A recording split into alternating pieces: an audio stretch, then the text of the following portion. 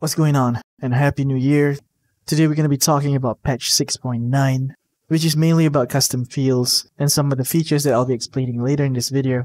So let's start with the custom fields. First, you want to go to the settings and scroll down until you find labels, and here you can rename the custom fields globally for your stores. So let's try one for mobile phone and another maybe for WhatsApp. Once done, you just have to save the settings.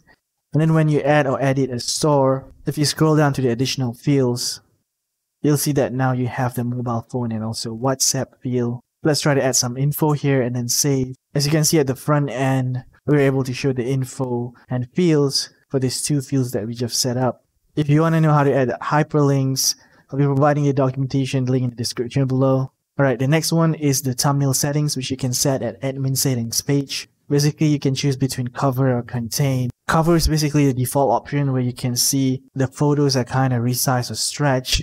So if you want to show the full image, you want to choose contain. So it depends on your image height and width as well. You might not be able to fit the result list box nicely. If you check out the documentation link, you can put the exact width and height or similar ratio, so the pictures will look much nicer.